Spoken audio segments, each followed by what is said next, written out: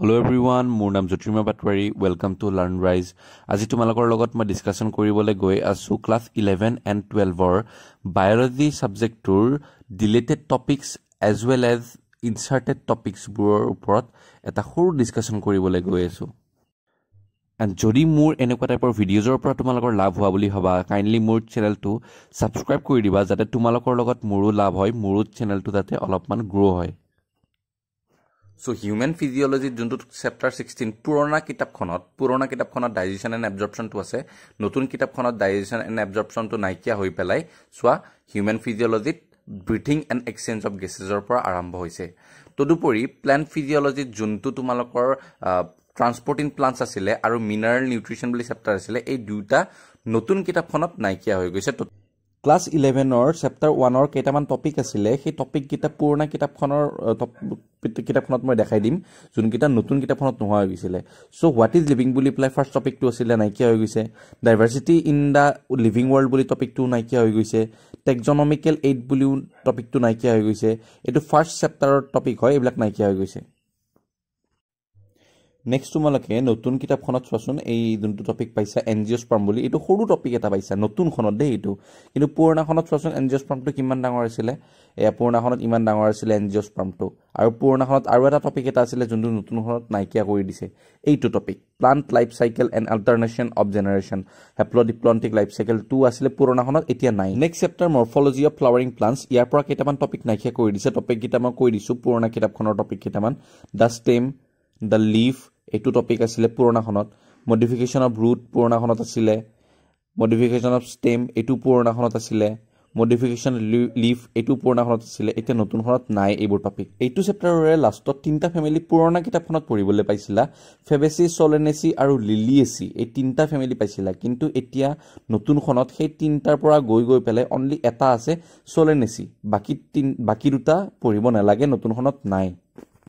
Class 11 ৰে next চেপ্টাৰটো আছিল anatomy of flowering plants, তাৰ পৰাও কেইটামান টপিক নাইকিয়া কৰি দিছে, যেনেকে দা টিস্যুজ বুলি টপিক এটা আছিলে যোনটো এতিয়া নাইকিয়া কৰি পেলাই দা টিস্যু সিস্টেমৰ পৰা আৰম্ভ কৰিছে. সোৱা এতিয়া নতুন কিতাপখন মই দেখাম, এইটো হ'ল নতুন কিতাপ, দা টিস্যু সিস্টেমৰ পৰাহে আৰম্ভ কৰিছে. দা টিস্যুজ বুলি পেলাই টপিকটোৱে নাইকিয়া হৈ গৈছে এইটো চেপ্টাৰত. সেম চেপ্টাৰটোৰ লাষ্টৰ ফালে আইসোবাইলেটৰেল লিভছ বুলি পেলাই টপিক এটা আছে, সেই টপিকটোৰ পাছত এইকেইটা টপিক আছিলে. সেকেন্ডাৰী গ্ৰোথ বুলি পেলাই টপিক এটা আছিলে, আৰু এটা টপিক এটা আছিলে তোমালোকৰ পুৰণাখনত সেকেন্ডাৰী গ্ৰোথ ইন ৰুটস, এইটো টপিক আছিলে. কিন্তু এতিয়া এই দুইটা টপিক নাই, এই দুইটা টপিক নতুনখনত নাইকিয়া হৈ গৈছে. চোৱাচোন এতিয়া তোমালোকে দেখা পাবা, চোৱাচোন আইসোবাইলেটৰেল লিভ বুলিয়ে দেখা পাইছা, তাৰপাছত সামাৰী দেখা পাইছা. হিচাপমতে মই এইমাত্ৰ কোৱা টপিক কেইটা থাকিব লাগিছিল নতুনখনত, কিন্তু নতুনখনত সামাৰীটো আছে, সামাৰী বুলিয়ে লিখা আছে, আৰু পিছত আৰু চেপ্টাৰটোৱে শেষ. সেই মই মেনশ্যন কৰি দিয়া টপিক কেইটা নাইকিয়া হৈ গ'ল নতুনখনত. চোৱা আইসোবাইলেটৰেল লিভটোৱে লাষ্ট টপিক হৈ গ'ল নতুনখনত. নেক্সট তোমালোকৰ এটা চেপ্টাৰ এটা আছিলে ষ্ট্ৰাকচাৰেল অৰ্গেনাইজেশ্যন ইন এনিমেলছ. এই চেপ্টাৰটোত এনিমেল টিস্যু, এই টপিকটো পুৰণাখনত আছিলে, এতিয়া নাইকিয়া হৈ গৈছে নতুন কিতাপখনত. এনিমেল টিস্যুজ গোটেই কমপ্লিটলি নাইকিয়া হৈ গৈছে. আৰু অৰ্গেন এণ্ড অৰ্গেন চিষ্টেম বুলি পেলাই টপিক এটা আছিলে, য'ত তোমালোকৰ ফ্ৰগ, আৰ্থৱাৰ্ম আৰু তোমালোকৰ ককৰোচটো আছিলে. কিন্তু এতিয়া অনলি ফ্ৰগটো ৰৈ গৈছে নতুনখনত, অনলি ফ্ৰগটো ৰৈ গৈছে, ককৰোচ আৰু আৰ্থৱাৰ্মটো নাইকিয়া হৈ গৈছে. আই ৰিপিট, ককৰোচ আৰু আৰ্থৱাৰ্মটো নতুনখনত নাইকিয়া হৈ গৈছে, অনলি নতুনখনত ফ্ৰগটোহে আছে. নেক্সট ক্লাছ 11 বায়'লজিত এটা চেপ্টাৰ এটা আছিলে বায়'মলিকিউল, যোনটো বহুত কমপ্লিকেটেড আছিলে. কেমিষ্ট্ৰিটো আছিলে, তাতে এটা topic nature of bond linking মনোমাৰ্ছ in a polymer. এই টপিকটো পুৰণাখনতহে আছিলে, নতুনখনত এই টপিকটো গায়েব. আৰু এই চেপ্টাৰটোৰ লাষ্টৰ ফালে আৰু এটা টপিক আছিলে ডাইনামিক ষ্টেট অফ বডি কনষ্টিটিউৱেন্টছ. এই টপিকটো পুৰণাখনত আছিলে, আৰু এতিয়া নতুনখনত এই টপিকটো নাইকিয়া হৈ গৈছে. দুটা কমপ্লিট চেপ্টাৰ নাইকিয়া হৈ গৈছে ক্লাছ 11 পৰা. এটা আছে ট্ৰান্সপৰ্ট ইন প্লান্টছ, এইটো কমপ্লিট চেপ্টাৰটো নাই, আৰু ফটোচিনথেচিছ ইন হায়াৰ প্লেন্টছ এইটো আছে বাৰু নতুনত. আৰু মিনাৰেল নিউট্ৰিশ্যন এইটো চেপ্টাৰো কমপ্লিটলি নাইকিয়া হৈ গৈছে নতুন কিতাপখনত. ক্লাছ 11ত আৰু এটা চেপ্টাৰ এটা আছিলে প্লান্ট গ্ৰোথ এণ্ড ডেভেলপমেণ্ট. সেইটো গোটেই চেপ্টাৰটো নাইকিয়া কৰি দিয়া নাই, কিন্তু কিছুমান টপিক নাইকিয়া কৰি দিছে, যেনেকে চিড ডৰমেঞ্চি এইটো নাইকিয়া কৰি দিছে, ভাৰ্নেলাইজেশ্যন এইবোৰ নাইকিয়া কৰি দিছে, আৰু এনেকুৱা টাইপৰ কেইটামান টপিক এই চেপ্টাৰটোৰ পৰা নাইকিয়া কৰি দিছে, কিন্তু গোটেই চেপ্টাৰটো নাইকিয়া কৰি দিয়া নাই. ক্লাছ 11ৰ হিউমেন ফিজিঅলজি পাৰ্টৰ এটা চেপ্টাৰ ডাইজেশ্যন এণ্ড এবজৰ্পশ্যন, এই গোটেই 16 নম্বৰ চেপ্টাৰটোৱে গায়েব কৰি দিছে নতুনখনত. আৰু দেন আহি গৈছে breathing and exchange of gas, এইটো আছে বাৰু চেপ্টাৰটো. এই ডাইজেশ্যনটো গোটেই চেপ্টাৰটোৱে নাইকিয়া হৈ গৈছে next last second chapter neural control and coordination class 11ৰ চেপ্টাৰটোত হিণ্ড ব্ৰেইনৰ পাছত এইটো টপিক আছিলে ৰিফ্লেক্স একশ্যন এণ্ড ৰিফ্লেক্স চাৰ্ক এইটো নাইকিয়া হৈ গৈছে হিণ্ড ব্ৰেইনৰ পিছত আৰু এটা টপিক এটা আছিলে পুৰণাখনত যোনটো আছিলে সেন্সৰি ৰিসেপশ্যন এণ্ড প্ৰচেছিং এইটো নতুনখনত নাই নতুনখনত অনলি কি আছে অনলি হিণ্ড ব্ৰেইন পাৰ্টটোহে আছে এইটো চোৱা অনলি হিণ্ড ব্ৰেইন তাৰ পাছত এইমাত্ৰ মেনশ্যন কৰি দিয়া পাৰ্টকেইটা নাইকিয়া হৈ গৈছে নতুনখনত তো তোমালোকৰ কাৰণে সুবিধাজনক হৈছে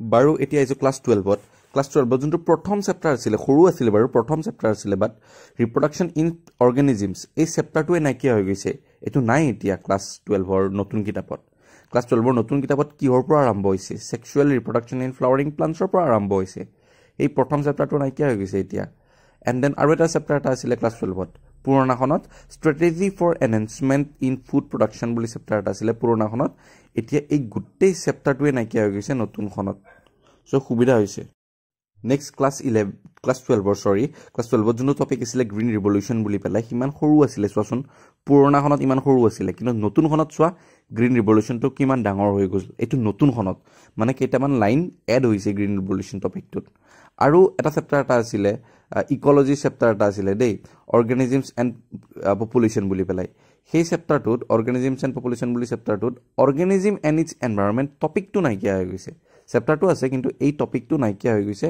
অৰ্গেনিজম এণ্ড পপুলেশ্যন বুলি চেপ্টাৰটোত এতিয়া পপুলেশ্যনৰ পৰা আৰম্ভ হৈছে নতুন কিতাপখনত সেই টপিকটো নাই